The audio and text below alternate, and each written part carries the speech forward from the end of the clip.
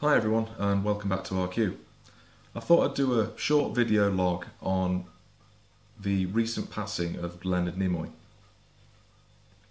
which hit me quite hard earlier in the week. I wanted to talk about the importance of the iconic character he played in Mr Spock. I'm a Trekkie and grew up a fan of the show. I really enjoyed tuning into it. It would usually be on after school at about 6 o'clock on BBC Two, if I remember correctly.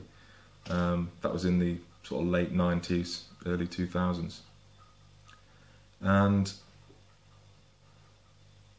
obviously a lot of people have referred to the fact that, and media outlets this is mainly, have referred to the fact that Spock has died, and they've not actually referenced the fact that Spock was played by Leonard Nimoy. And the emphasis has been on the death of the character as opposed to the man.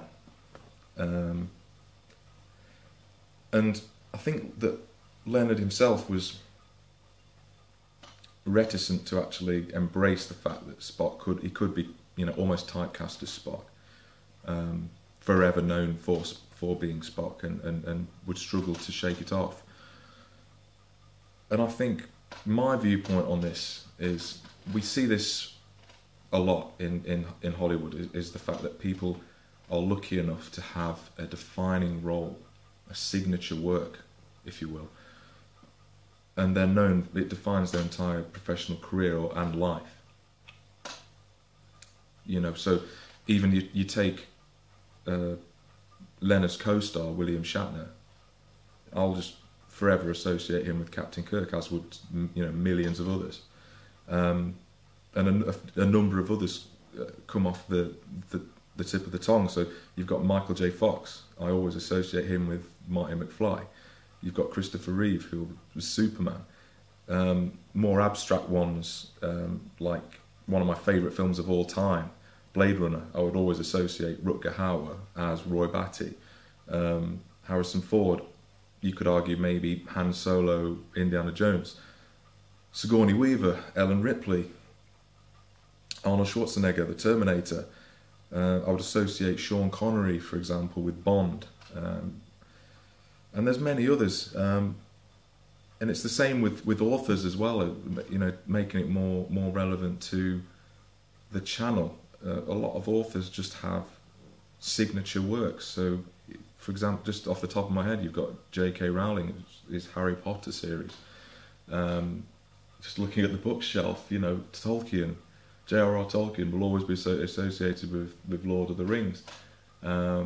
Stephen King, you could argue maybe he has got, maybe it's less applicable to Stephen King actually, because he's got so many great works. But they have signature works. So you've got the Stand, which I'm yet to read, the Dark Tower series, George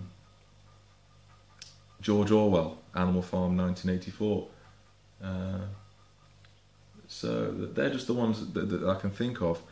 But when your career, and going back to the acting genre now, when your career is defined by such a role, Leonard obviously complained about it, perhaps, or was resistant to it defining his career.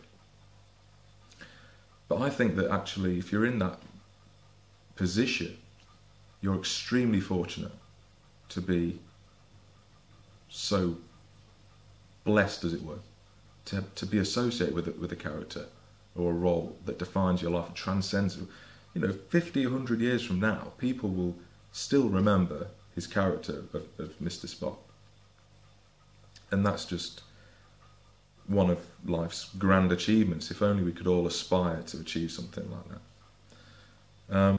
I just wanted to pass those sentiments on in a blog, really, because I think it did shock me a little bit. Not because, obviously, his age, he was 83, but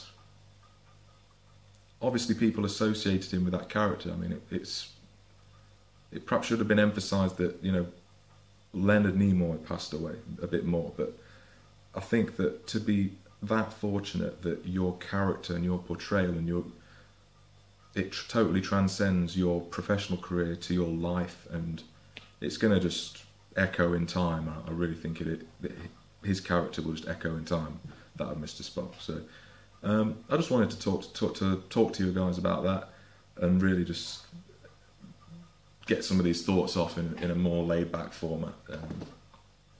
So I think Leonard will be sorely missed. He's been a superb servant to acting, and truly has contributed and left his mark. So I think, yeah, he'll be sorely missed. So, as always, guys, thanks for tuning in. Hope you enjoyed listening to my thoughts on this, and do stay tuned for further content in the days and weeks to come. So thanks very much, and take care.